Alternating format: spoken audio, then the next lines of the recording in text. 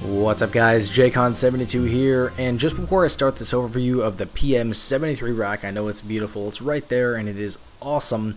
I'd like to say I am extremely sorry for waiting so long to have it out, and I mean so long because this is 0.52 and that's 5 patches ago. The PM73 was introduced into DayZ Standalone Experimental first in 0.47 patch, so I'm sorry for being so late, but let's jump right into it. So this is the PM73 RAK. Now you can find this gun at the helicopter crash sites, but only the Russian ones, the ones that do not have the smoke, the ones that look like the Mi-17s. I believe they are Mi-8s, but I could be wrong. Now here's some 360s and just some general previews of the PM73. And thanks to Odie for giving me this PM73, as to I did not find it.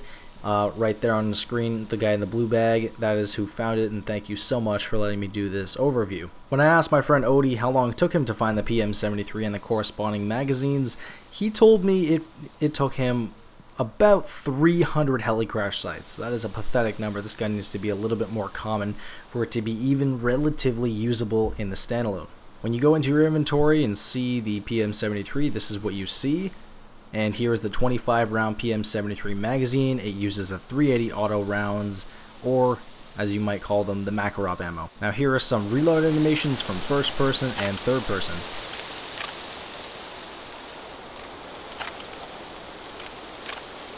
Both magazines and the gun can also be found at the Russian helicopter crash sites. Like I said before, it is extremely rare to find them, so don't get your hopes up.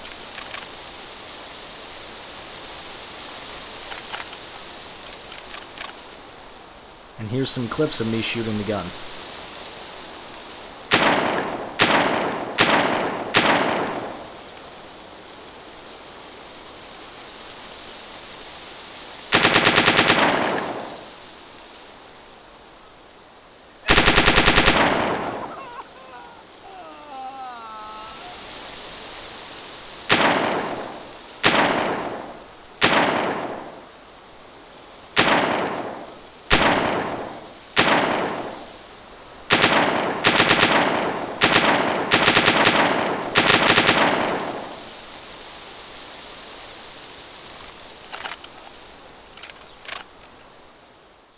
Now that gun really sounds awesome.